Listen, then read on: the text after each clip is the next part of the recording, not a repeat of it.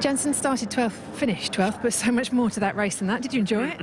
Not really. I had massive issues with the rear. The surface temperature was getting really hot, and bulk was really dropping a lot. So it means you're just slipping around. And yeah, I struggle with that a lot for some reason compared to the other people around me. So it's unusual to struggle with degradation, but yeah, it was very strange. You suffered as well for the timing of the pit stop. What's your take on what happened there? Yeah. I mean, you're given a lap, you're told you got the lap, and then it's taken away from you. It's quite unusual, but there you go. And in terms of going forward to Brazil now, there are improvements in Sochi, but then this weekend it appears almost for you anyway, there's a step back with the car. What can you expect from Brazil?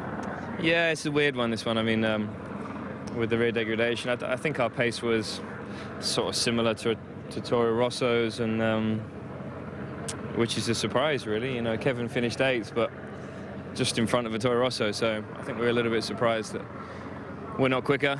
Yeah, so hopefully Brazil, Sao Paulo will suit us a little bit more. It seems that circuits suit us and don't suit us, rather than us just being competitive everywhere.